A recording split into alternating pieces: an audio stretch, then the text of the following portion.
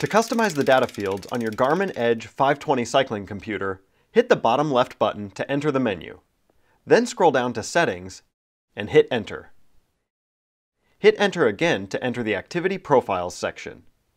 Enter the profile you would like to modify the data fields for, then scroll down to Data Screens and hit Enter. Here you will see the option to have up to 5 data screens. The default is to have just one screen activated with 5 fields on it. Hit Enter to edit this first screen. The first choice in this menu lets you set how many fields you want on this data screen. As a default, this will have 5 fields: time, speed, distance, time of day, and calories.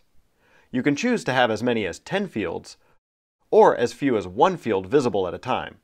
With each field you remove, the others get bigger, and vice versa.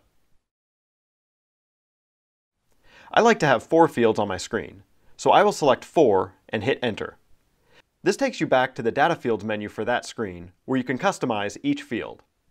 I like seeing time, speed, and distance, so I will leave fields 1 through 3 as they are.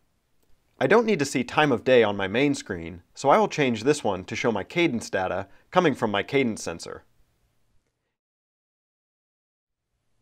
Hit Back to save and exit this section.